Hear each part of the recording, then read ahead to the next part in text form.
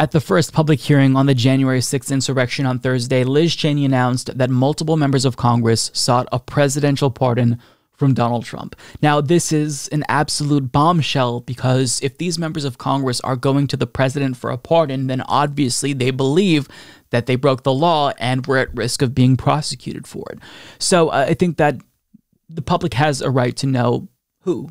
And so Representative Alexandria Ocasio-Cortez took to Twitter to pretty bluntly ask which one of you asked for a presidential pardon. So in response to Lauren Boebert's tweet, which reads, 1984 called and they want their bleak, immoral, thuggish, and deadly totalitarian dystopian future back, AOC asks, hey, quick question, Boebert. Did you ask for a pardon after tweeting the speaker's location on January 6th? You and the KKK caucus have been really quiet about it today, and given how much y'all have to say, I'm not sure why no one's responding to this simple question. She then tags Marjorie Greene asking the same thing. Maybe your friend Marjorie Greene can answer. Did either of you seek a pardon? Just trying to clear some things up. Now, when it comes to Matt Gaetz, she asks, hey, Matt Gaetz, while I have you responding to my tweets, can you respond to one more for me? Did you ever ask Trump for a pardon? Let me know in the replies. You clearly know where the button is. Now, for context, she was engaging with Matt Gaetz because she called him out and he responded. Basically, she quote tweeted a video from Patriot Takes where they shared Matt Gaetz and Marjorie Greene having a conversation, probably on their podcast or something, because of course every member of Congress has a podcast. But he was talking about Jamie Raskin, who's a member of the January 6th committee, and he claimed that Jamie Raskin was unable to be a participant here because he's too distraught from his son's death. I mean, to use his son's death against him and suggest that he's not qualified to participate in this is truly just gross, but it's the low that you'd expect members of the GOP to stoop to. So AOC took to Twitter to respond and defend Raskin, saying, Representative Raskin is a greater statesman, congressman, human being than most of us. History will remember him. Tommy was a remarkable person and testament of his parents' love. Gaetz is a bad haircut in a cheap suit, a feat of mediocrity given that he's here on Papa's money. Bye. Now, that was very brutal. So Matt Gaetz responded saying, 1, a lot of people like my hair. I don't believe that's true. 2, my suits are cheap, not sorry. And 3, stop trying to date me. I'm married. Now, I've got to share Lance from the Surf's response with you, who came in with the death blow ratio saying, even her political career might be too old for you, dude. God damn, Lance has no chill. That was just incredible. Now, the reason why I'm sharing these back and forths with you is not to pump your head full of useless melodrama from Congress people, but to demonstrate how all of a sudden Matt Gaetz just stopped replying. Now, this is really interesting because usually members of Congress like this, Marjorie Greene, Lauren Boebert, Matt Gaetz, the 3 idiots in Congress, they go out of their way to instigate Twitter drama with AOC, members of the squad, so they can maybe, I don't know, brag about it, do it for clout, fundraise off of it. Either way, they're constantly trying to pick fights with AOC on Twitter. But all of a sudden, Matt Gaetz goes from engaging with AOC to going conspicuously silent. Marjorie Greene, who always responds to every single thing AOC says, didn't respond here.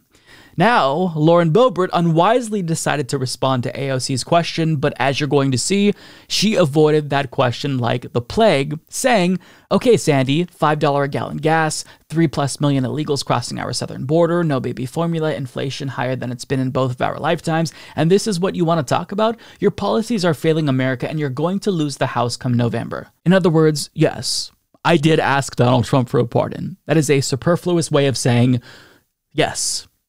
Just admit it. And I love how she tries to pivot to policy substance as if she cares. Lauren, you voted against increasing funding to address the baby formula shortage. You voted against capping the prices of gas. Maybe your husband being a consultant for the fossil fuel industry has something to do with that. I'm sure that he's really happy about the high gas prices. So don't pretend as if you care about the working people. Stop LARPing as a populist. You don't give a fuck about these things. And if you actually did care about policy, you would propose one. I don't know that she actually knows what policy is. But I mean, this is what they do. They deflect, they obfuscate, and they gaslight. But their silence here is deafening. Their answers here, that non-answer that Lauren Boebert gave, it's pretty sus, if you ask me.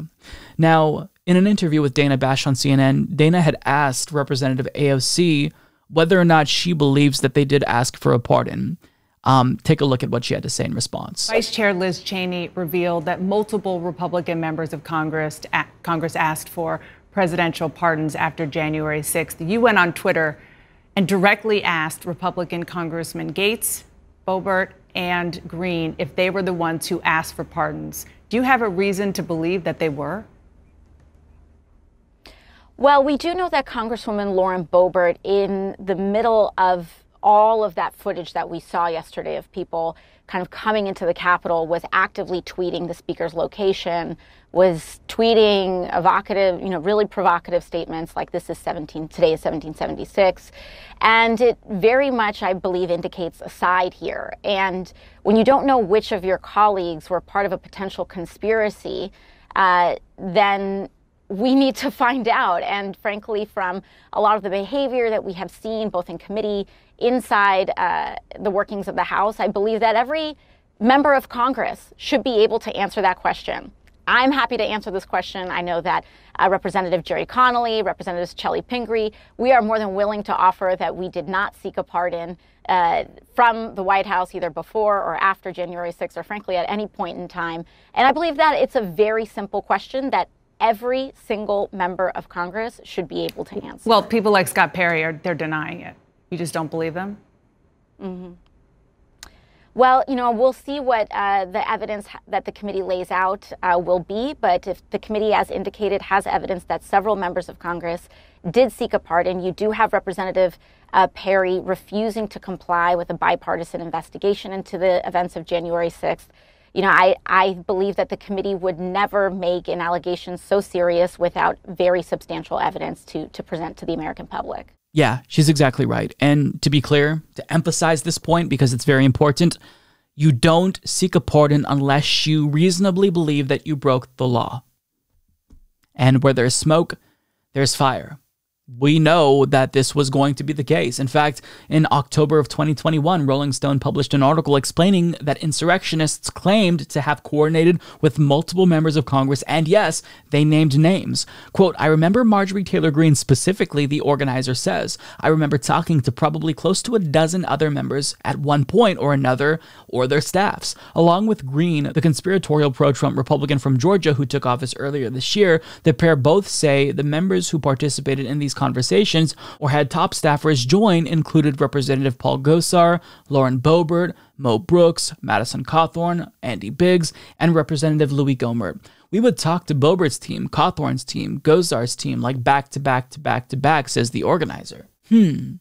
Interesting. I wonder if the members of Congress who quite literally coordinated with members who planned the insurrection asked Donald Trump for a pardon. Very, very interesting. Now, unfortunately, we live in a society where we have a two-tier justice system where if you're a powerful elite, if you're wealthy, you don't get held accountable. So there was actually a lawsuit to keep Marjorie Greene off the ballot since she not only broke the law but violated the Constitution by participating in an insurrection. But she was cleared by Secretary of State Brad Raffensperger of Georgia. So these Congress members are lucky because they're not going to see a day in jail at all. Like, I would be shocked if anyone was prosecuted, including Donald Trump. But if you're not going to prosecute these individuals, which I don't believe is going to happen, then at a minimum, the lowest expectation is that we should know who asked for a pardon. Because that tells you that they know they broke the law. So, yeah, I'm glad that AOC is putting pressure on them.